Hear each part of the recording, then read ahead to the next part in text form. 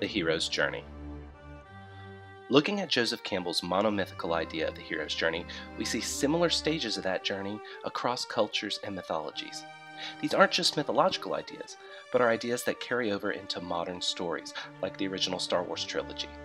This is perhaps why these films have had such staying power around the world. Let's look at how George Lucas, the creator of Star Wars, follows the hero's journey with Luke Skywalker. Unusual circumstances of birth. While Luke's birth isn't directly told in A New Hope, it's hinted at in that we know he's an orphan and his uncle is afraid he has, quote, too much of his father in him. After Luke meets the droids C-3PO and R2-D2, he is thrust into conflict with the Empire.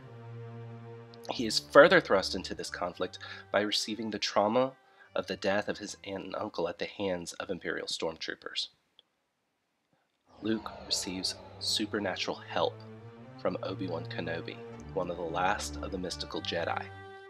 Obi-Wan becomes Luke's mentor, and likewise gives him with his father's lightsaber, a Jedi's special weapon. After the death of Obi-Wan, Luke gets further supernatural help in the next film from the enigmatic Jedi Master, Yoda. Here, Luke continues his own journey to become a Jedi Knight until he learns the peril his friends face at the hands of the villain, Darth Vader.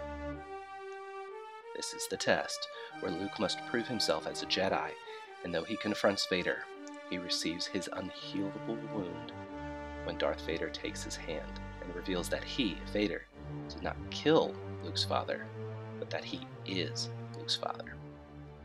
Even after this revelation, Luke proves himself by resisting the call to join the dark side.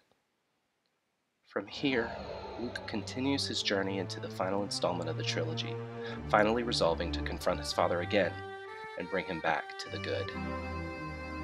Again proving himself, again by resisting the temptation to join the dark side, Vader instead turns on the Emperor. Thus Luke achieves atonement with the Father. Finally, we see apotheosis of the hero, or the deification of the hero, in that while Luke does not die in this trilogy, we see his father and two mentors from beyond the dead, thus implying that Luke perhaps will also live beyond his physical death. So in the end, we see how the original Star Wars trilogy is a succinct example of the hero's journey.